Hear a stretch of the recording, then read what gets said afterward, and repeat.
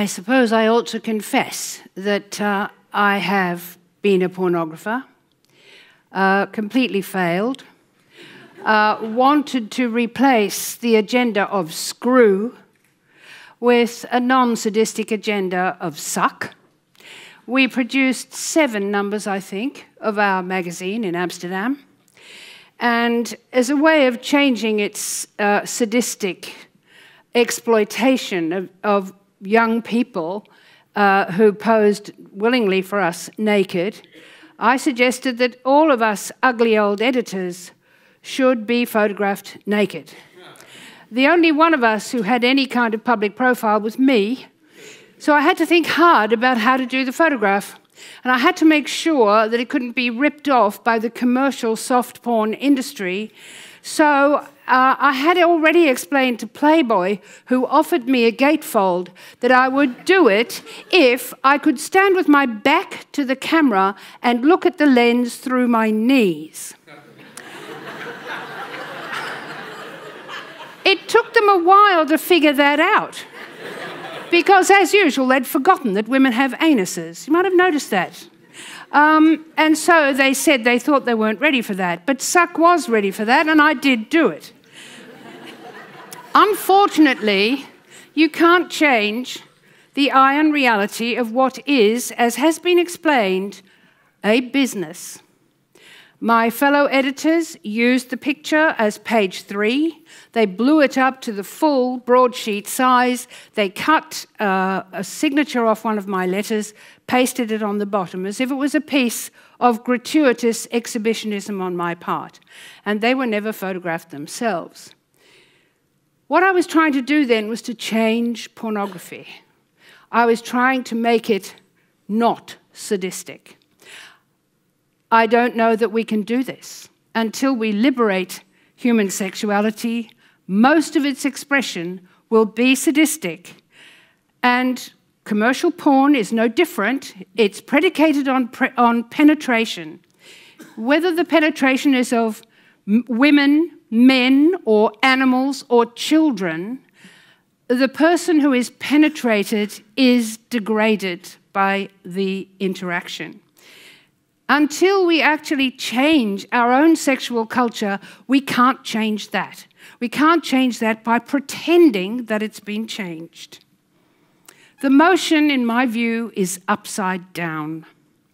Pornography doesn't make us less repressed. Pornography is a way of making money out of the fact that we are repressed. Not for nothing is the cum shot known as the money shot. Pornography, we get confused when we talk about it as a style or a genre. I'm in favor of erotic art. I am desperate to find a way to reincorporate sexuality in the narrative that we give of our lives, and it's virtually impossible, because for some reason it gets hived off into this special realm. Pornography is not a style or a genre, it's a business. The target customer, regardless of whether the depicted act involves women, men, children, or animals, is male.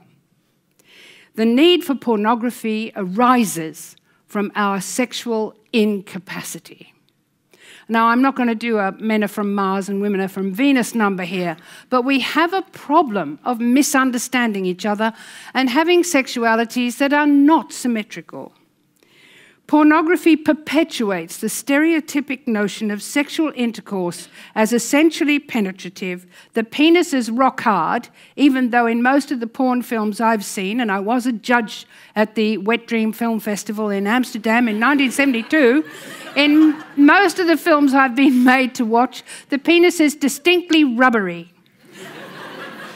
Now that we have hard disk video cameras that can record 7 hours without changing the mag, maybe it's not as rubbery as it used to be. Maybe we can actually stay with it till we get to the money shot. But the other problem is that the behavior of the female, usually in these interactions, has been laid down God knows when. I've also been a judge of video discs made by celebrities in which practically every woman made the little animal cries, the that say, your cock is giving me as much pleasure as it's giving you, which is a lie.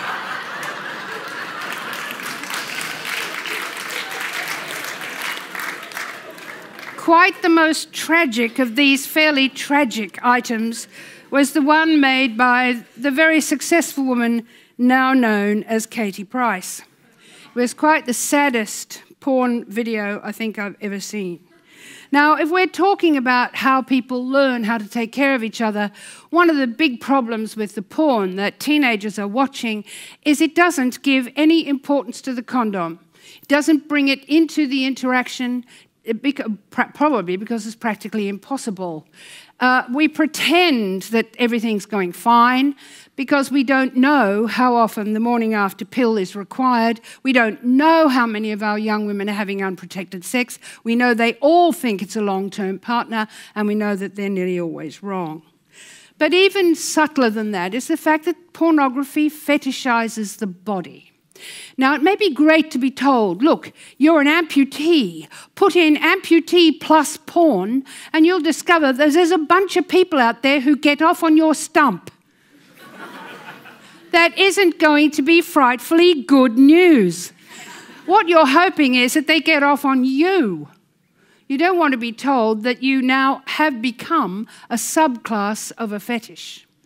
Likewise, you've got one breast 3 times bigger than the other. You really want someone to make love to you for that reason? Women always believe it's love. They always rely on words. One of the things about pornography is that it's mostly speechless. The thing you remember is not what was done, but what was said. Pornography postulates limitless male potency, which can't be arrived at in the real world. But the really sinister thing about it is that it makes sex easy. It is the psychological equivalent of convenience food. It provides easy, ready-made fantasy to be used in the mechanical relief of sexual tension. The relief is superficial. Masturbation is like housework. It's only to be done again. Repetitive, meaningless. Like convenience food. You stuff food in your mouth whenever you think you might want it, but it doesn't satisfy. You are never replete. You are never hungry.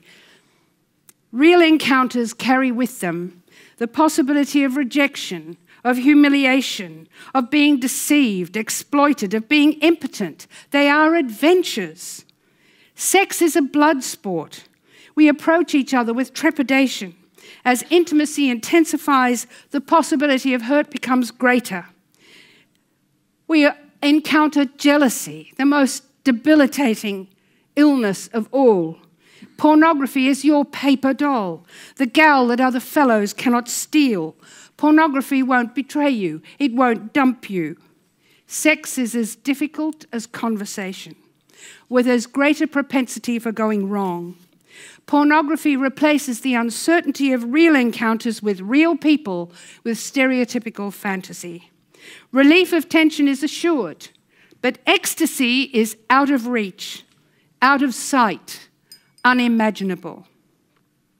Passion is a concept emptied of significance. Commitment is not an issue. The sexual revolution didn't liberate sex, it liberated pornography. Ready-made sexual fantasy appeared on every bookstand. A huge industry developed. Much huger, I think, than we realize. Pornography is part of the marketing of prostitution, and it bleeds back into real life. Reality becomes an unpleasant surprise. Little girls are trying to assuage the anxieties of their young boyfriends. They're desperate to have a full Brazilian aged 13. We need not commercial pornography, which exists to suck the money out of pockets of men, but an integration of carnality in the narrative of daily life. We need to rediscover, or maybe reinvent, intimacy.